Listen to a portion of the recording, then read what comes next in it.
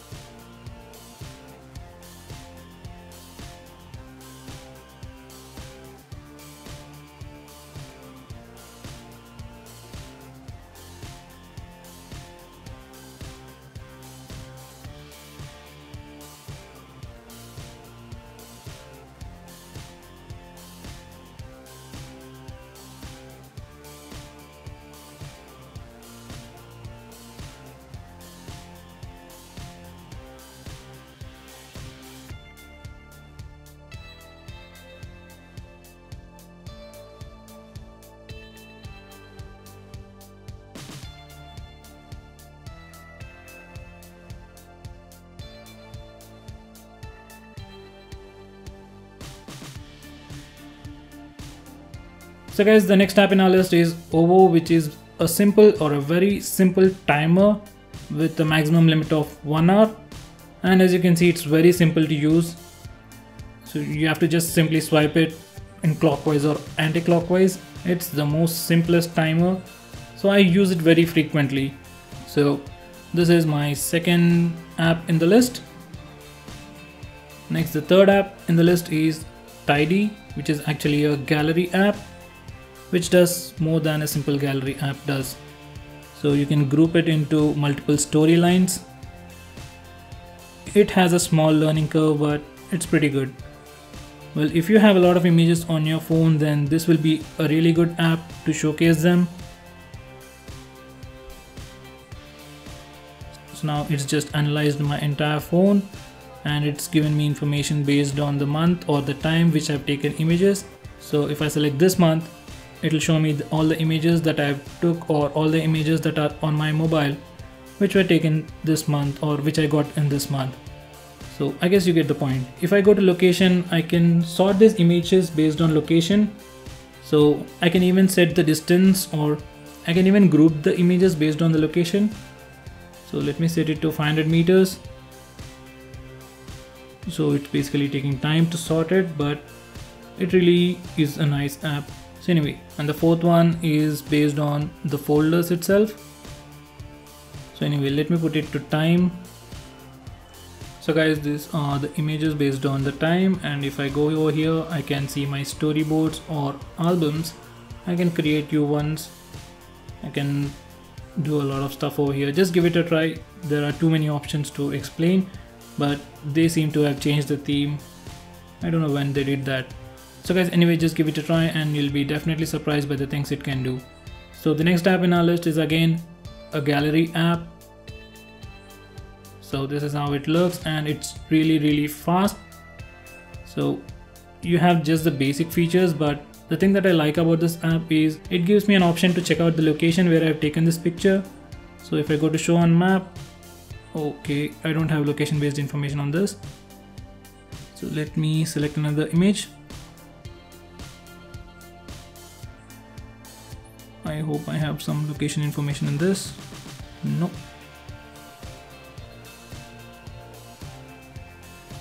This is the time when we really want to see something happen.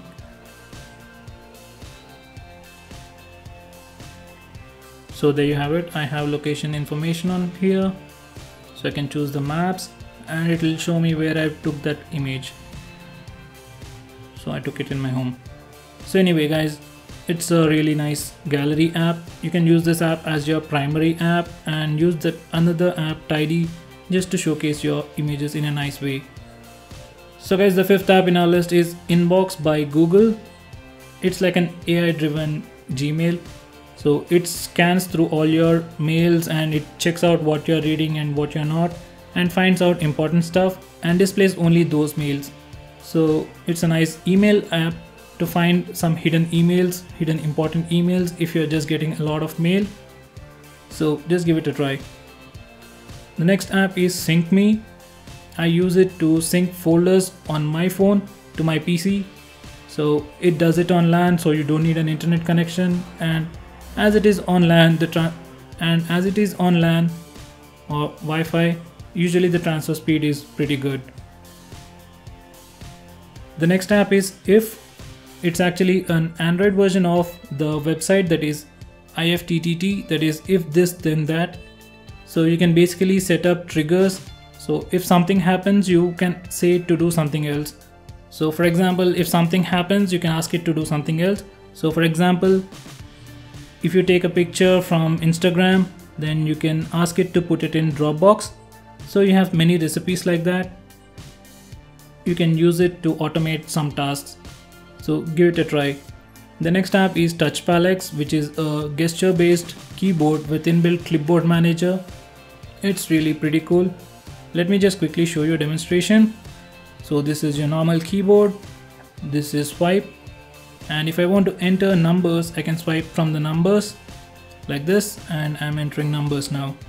Now to delete the last word, I can simply swipe over here and it will remove it. And it has even navigation buttons. So I can navigate the cursor using these keys and select all, and you do a copy or do a cut and paste. As I've said, it even has a clipboard manager which saves your last 10 clips. So pretty cool app, do give it a try.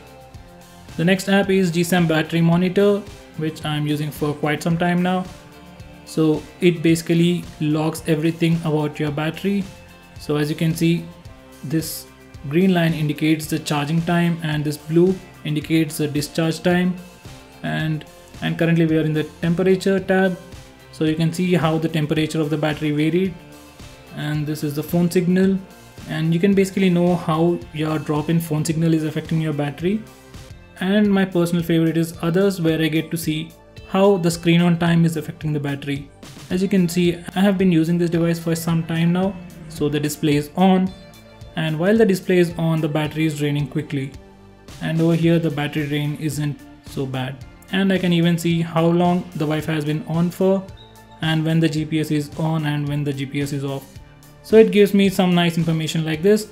Apart from that, I can also see which apps have been running in the background continuously. So I need to press this option. So these are the apps that are consuming a lot of battery on my device. So guys, this is the final app in our list, and that is called as Splashtop. So it's like a team viewer app which basically allows you to control your PC, but using this app there's absolutely no lag at all.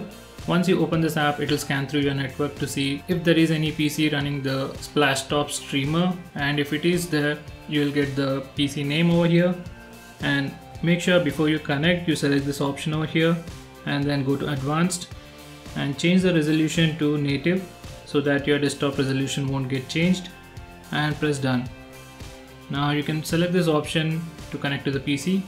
Just in case, it might ask you for a security code. I haven't set it up to anything, so let me just quickly set it up. So guys, let me just quickly enter the security code. So guys, once you enter the security code, simply press OK and it will connect to the system. So there we have it. I just hope everything is recording.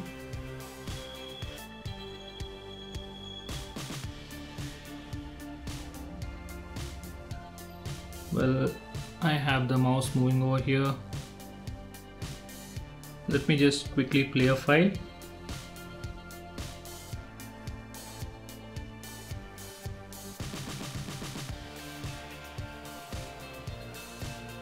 Hi there guys, this is from GreedyTech, and in this video I am going to show you how you can change the position of your taskbar in Windows. So guys, I am currently running Windows 10 and this method works in Windows 7, 8, 8.1 and again Windows 10.